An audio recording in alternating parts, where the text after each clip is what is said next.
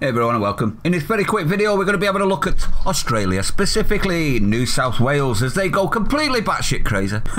Now we've already seen that they've killed perfectly healthy animals so that people don't go and break the allergic lockdown to go and see them and pick them up and rescue them. They even went one further and killed the pups as well. 10 of them to be precise. Well, apparently the batshit crazy has not stopped there, as they continue to say the quiet bits out loud. I wonder if the overlords that are pushing for all of this crap that's being pushed on the media as conspiracy theory that doesn't exist keeps spilling out of these jackasses' mouths. This is New South Wales's Kerry Chant, as she says, the words that shall not be said. Let's have a listen. Our exposure sites still, will they be put back in place to be listed once we are reopening? Because they're not at the moment.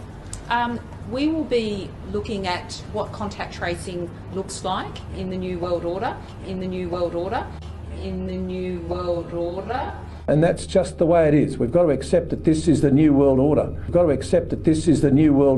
Yep, she said the quiet bits out loud, didn't she, everyone? Absolute buffoons, these people. Australia, I don't know how you're putting up with this. I honestly do not know how you're putting up with it. If you don't need more proof, Australians, that your leaders are not working for you, they're not representing you, they're actually representing WEF. Am I wrong? Seems to be popping up everywhere, considering it's supposed to be a theory. And a really, really dodgy one at that. Isn't it funny how the theories seem to be coming true? They seem to be coming fact over time. Give it long enough. If you love freedom, you need to get these people out of office. That would be my suggestion. Stay sane, everyone. See you on the next one.